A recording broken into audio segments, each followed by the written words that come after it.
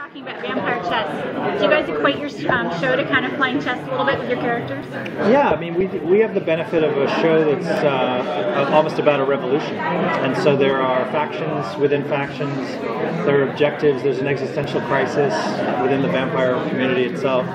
So there is a lot of chessboard storytelling, a lot of moving pieces too. So yeah, I don't think we ever said it as eloquently as you did, but we certainly, we definitely fell into that model. Yeah. So how would you describe your new characters that you're introducing to fans coming on board? Well, I think we wanted it really, we wanted a full spectrum of human characters that would reflect different points of view on this nightmare scenario, so that we weren't just one note in how our central characters deal with problems and solve problems. So, and there is no central control structure in this show. Everyone is sort of equal. Therefore, the way humans deal with each other is rife with problems.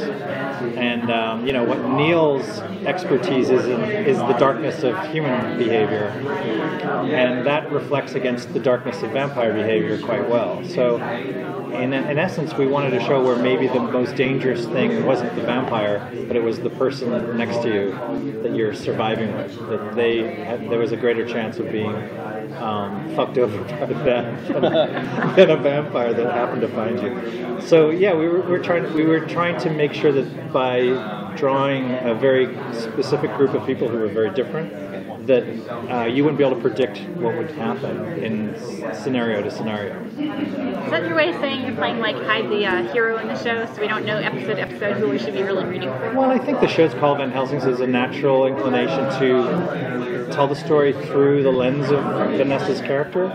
But I think early on you realize, because this is a show about self-discovery, she doesn't know about the mythology, she doesn't know about her powers. She's discovering with the audience what's happening. Not only what's happened to the world, but also what's happened to her. So, in a way, yeah, she is quite neutral in her perspective, but also she's neutral in the way people want to use her.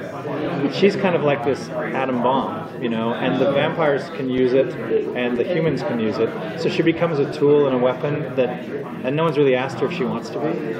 No one's asked if she wants to be a messianic character in this story, and so her struggle is much more interesting as a result. What was the challenge of creating something from, original source material with a male lead as compared to, a female lead? Yeah, well, it was interesting because we knew it was going to be contemporary out of the gate, which eliminated so many of the things from the Van Helsing mythology. Because once we went contemporary, we knew we were free from a lot of things like crossbows and hats and, pitchforks and torches. So immediately gave the show a different tone in terms of the world. And we felt like an audience would rather watch a show where, if this happened, how would people react, as opposed to a higher than an extreme version of a universe where it's theatrical or operatic. We didn't want to do that. We wanted to ground it in more of a, I guess the way The Walking Dead did it with zombies, sort of be a bit more real world, which is a big change from, the Bram Stoker, Transylvania world of Dracula. Would you consider Vanessa kind of like an anti-hero in this case? Or? I don't know if she's an anti-hero as opposed to just a complex character, because an anti-hero suggests a singular perspective, and Vanessa's character is really a pinball in a lot of ways, too many perspectives, and is led in one direction, led in another direction, and has to make up her own mind about what she wants. So I would say that she's unpredictable as a hero, but not an anti-hero necessarily. Yeah. I think she has altruistic intentions and wants to act on those, but it's hard to. I find I have the same problem on a daily basis. That's true? Yeah. You mentioned The Walking Dead. Does this show have some sort of a potential outcome or is it just about the survival? Like in The Walking Dead, it's just about the survival. There's no way of fixing the problem. Yeah, we have half of our story is spent with the vampires actually dealing with their existential issues, which is they've basically won the battle, but they will lose the war if they're not careful, because they've taken their food source and killed it. And so they have to actually rethink their long view of what they've done, because if they don't, they're going to die off as a result of killing everyone. So it's kind of a complex situation with no sort of central leadership, really, in a traditional sense. You have factions among factions of vampires deciding what's the best course of action, and there's disagreement within those vampires as to what to do. So we get to spend quite a decent amount of time in our show looking at how the vampires are going to deal with their own problems and successes as characters. And so we have a spectrum of vampire characters, really, that echo our human survivor stories, in the sense that they have different intentions, different goals. There are rivalries. There's backstories that come into play. So it's a little different than just a pure kind of constant survival story. It really becomes more like a civil war story, almost like a revolution within the problems of winning. Like, okay, we won this battle against the humans. Now what? That to me is much more interesting than the next battle. It's like, okay, what do we do with this win? How do we sustain it? How do we win against also potentially a weapon that could neutralize us, which we can't allow to happen. We can't allow that to happen. So I think those